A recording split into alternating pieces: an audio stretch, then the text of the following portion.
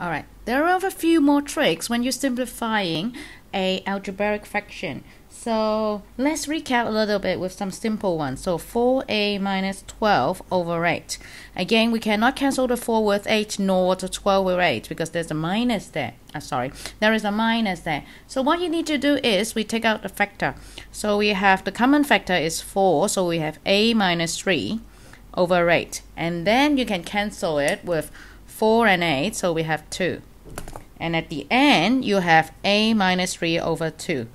This is after factorization, before you performing factorization before you cancel things out. Otherwise, nothing can be done. You cannot remove anything because there's a minus between it.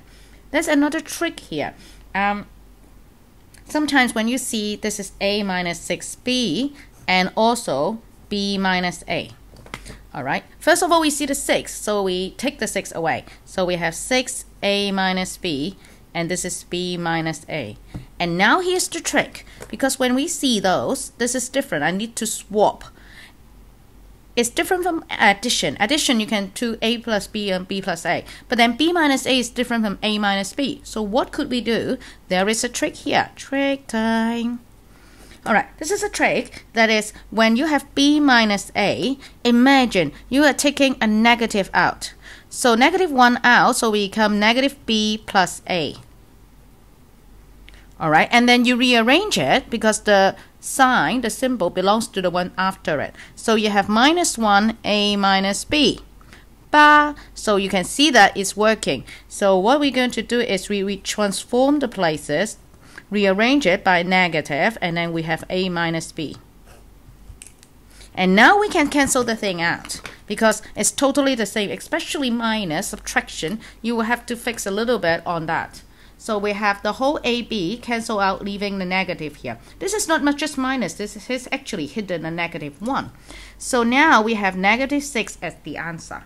So remember, this is a little trick that when you turn a minus b to b minus a to a minus b, you need to take a negative out. Actually, you are taking a common factor of minus 1 out.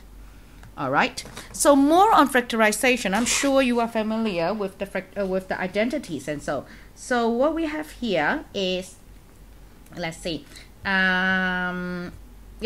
have x squared minus 1 over x squared plus 3x plus 2. So for this case, we will have to simplify it, and again you cannot just take away this x squared. So we need to do it both ways. On the top, x squared minus 1 will be equals to x plus 1 and x minus 1. That is the identity, difference of 2 squared, if you remember. So now this is two multiplying things, so it should be happy, so we leave it up here. Alright, now we work with the denominator with the cross method. So we have x times x become x squared, and then 2 times 1 becomes 2. Cross multiply it, see if it's work. 2x plus x equals to 3x, which is the same as the middle one, which means that we are able to find out the fraction. So we have x plus 2 and x plus 1. Yay! Now we can factorize it by cancel the both common factor out, both of them multiplying at x plus 1, so we can cancel that out. And this is our simplified fraction.